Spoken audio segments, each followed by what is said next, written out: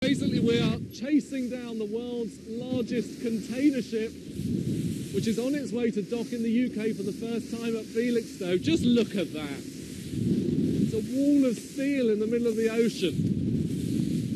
It's awesome to look at. That is how so much of what we have arrives in the UK. That is globalisation.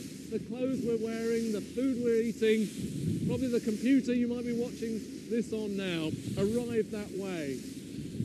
Around 19,100 containers are on board.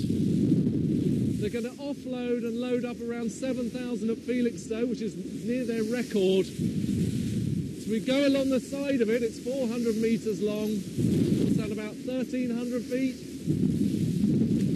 Hard to gauge how high it is out of the water. It's like being next to a building. We're doing about 8 knots at the moment.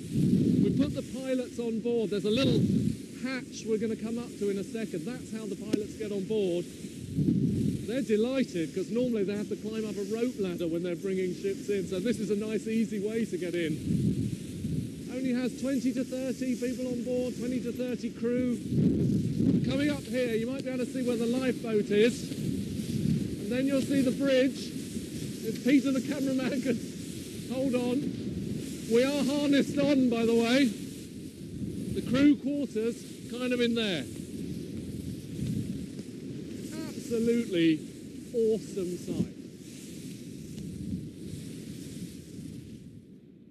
Safely docked now. The process starts of offloading 4,000 containers and then putting 3,000 containers back on again.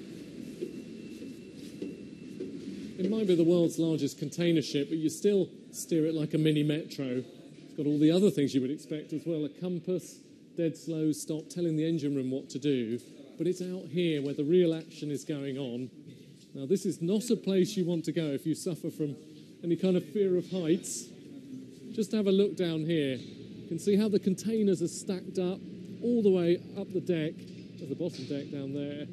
But it's over here where the real action is going on. The whole point of this ship, shifting containers around the world.